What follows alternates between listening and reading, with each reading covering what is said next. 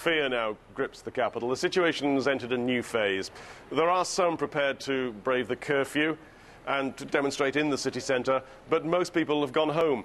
Reports of gangs looting and robbing has resulted in people coming together to protect their families and to protect their neighbourhoods.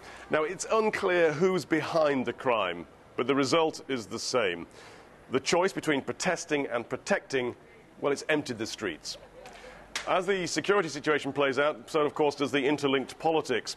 Hosni Mubarak, president for 30 years now, well, he's always resisted naming a deputy. It's a sign of weakness, therefore, that he's now appointed the head of intelligence, Omar Suleiman, as vice president.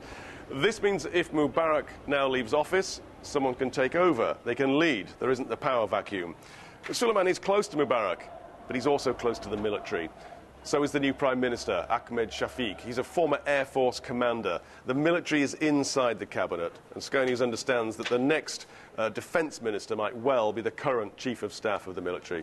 The Americans are saying reshuffling the pack, it's not good enough. They're calling for genuine change and reform, and so are the British, so are the French, so are the Germans. But millions of Egyptians, they've now seen the chaos of the moment, and they're quite frightened.